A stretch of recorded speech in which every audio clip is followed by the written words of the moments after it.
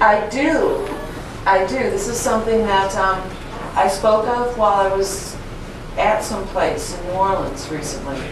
Tape op. So if you were there, you're going to hear the same thing again. When I mix, I literally, because you have to keep perspective, and perspective is very easy to lose, especially because you're in a studio. It's loud. It's exciting. Everything sounds great in the control room, and then it can sound horrifying when you get it out to the car. You're vibing, you're having a great time, but perspective is a whole other thing than vibe and excitement. Perspective is truly, have I got a blend that will translate onto any stereo anywhere. So you turn it up very loud when you're working your tones. You're listening for distortion. You need to turn it up. And it's exciting, and it starts to fill you with the sound, so that I crank it until it's loud, and it's like very loud and uncomfortable for other people, and they leave, and I'm happy.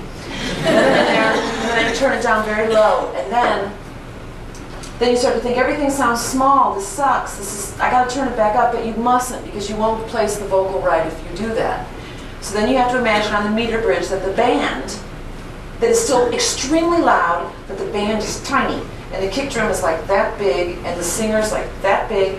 See, I picture on the meter bridge a little tiny, tiny band. And then it's very quiet, but you can think, and they're so loud, but they're so tiny. And it's true. So when you're in there mixing, just shrink the band down to where you've got the little tiny singer and a little, just think of the kick drum as this little tiny thing. So you're like, but is the kick drum still loud and loud enough in relation to the tiny mouth voice that's coming out of the new tiny singer? Then you turn up to Barbie size to where you can picture like the singer's about that big, and he or she is the focus. Whether you're guitar players, whether you think, no, it's all about the thingy, it isn't. It's about the voice.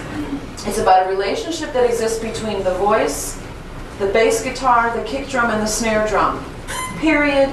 Every single time. I don't care what other things are going on. Even if it's just a person with their piano, it's still about the kick drum, the snare drum, the bass guitar, and the vocal, and the piano.